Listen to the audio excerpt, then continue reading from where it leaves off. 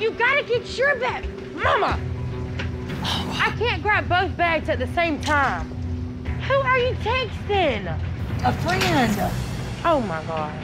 I said hell to the no, no, no, no, no.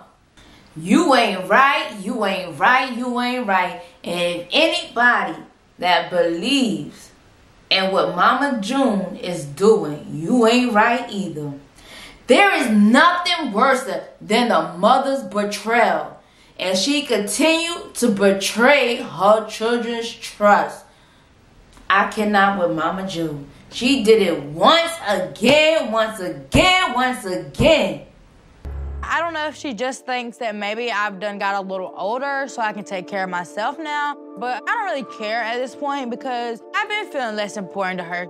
She hasn't made me a priority or any of us a priority in years. And I mean, why do it now? Did you see Alana? She crushed Alana like she was aluminum can. Her feelings was hurt, okay? Mama June states that she is tired of everyone judging her for her past. I said, Mama June, we are not judging you for your past, but we judging you for your present right now. Because you're not being present in your children's life. Furthermore, you came back, okay? And you keep repeating the same mistakes. I know being a parent is not easy. I know there's not a manual for being a parent. I know sometimes parents need breaks from their children because they will drive them up the goddamn wall. I understand this, okay? Let me tell you, I truly understand. But baby, if you know you don't have a good relationship with your children in the past and you come back to make it right, you have the power to honor that, to make it right now. I don't blame people who have drug addiction, who is trying to get their life together and make it right with their children now. At least they trying. But Mama June ain't putting no effort in making it right with none of her children and Alana. And I was truly disappointed in Mama June this episode because they both was invited to a singing competition called The Masked Singer. I believe Mama June purposely sabotaged that competition so she could go back to her new man and forget her daughter's feelings. Let me tell you, she crushed Alana emotionally like an aluminum can going into a recycle machine. Okay? And that is not cool with me.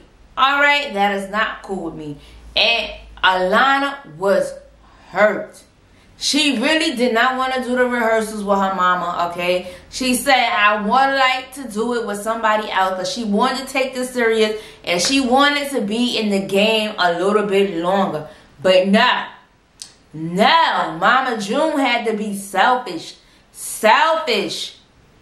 Go running back to a man and it comes out that she is financially taking care of this man and his daughter. I like, are you crazy?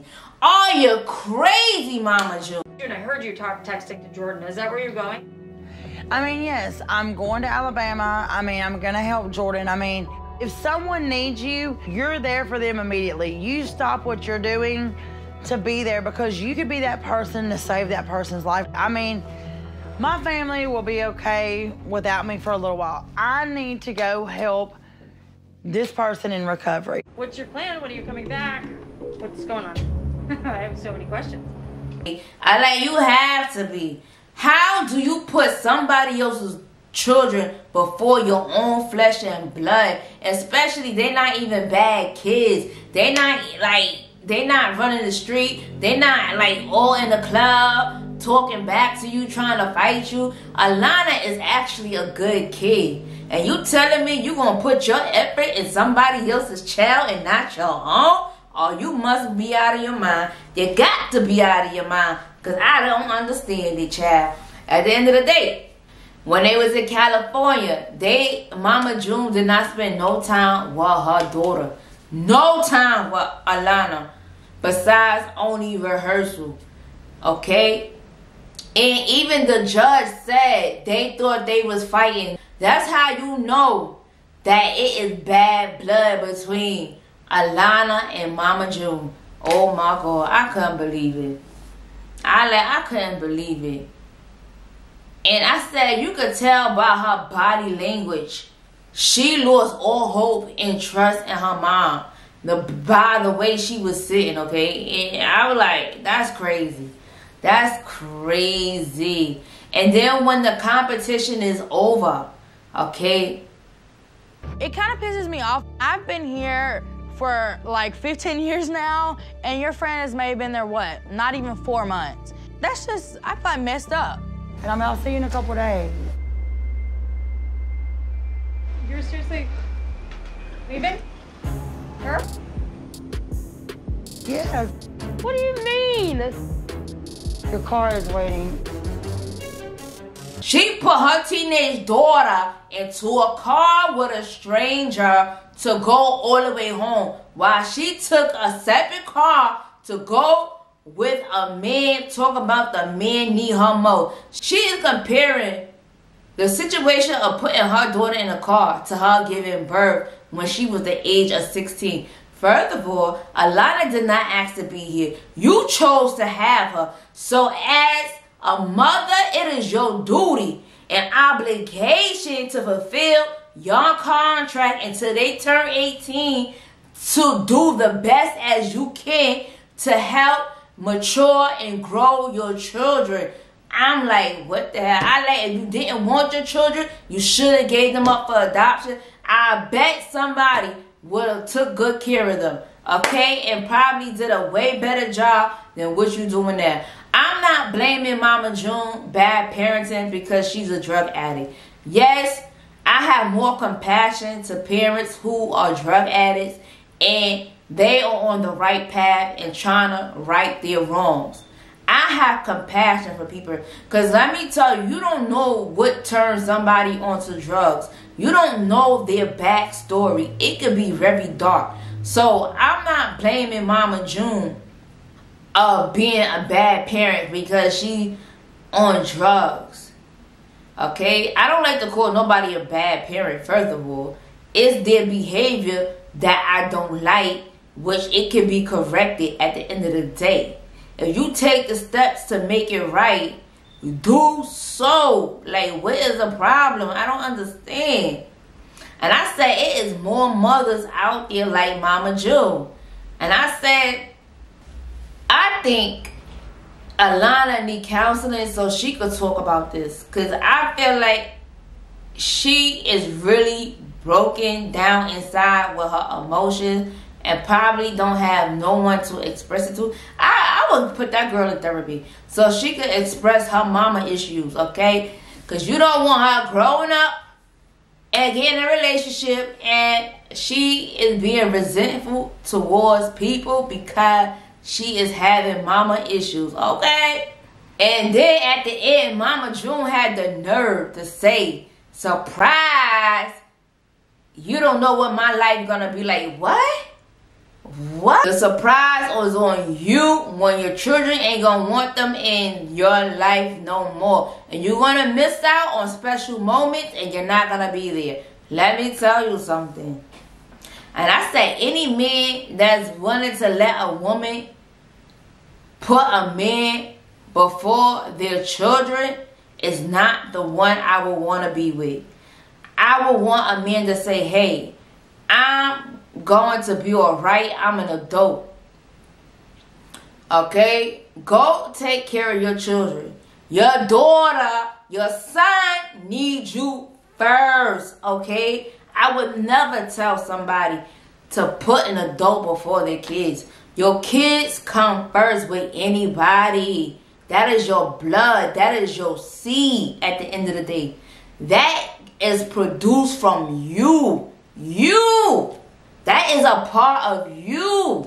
Know what I'm saying? At the end of the day.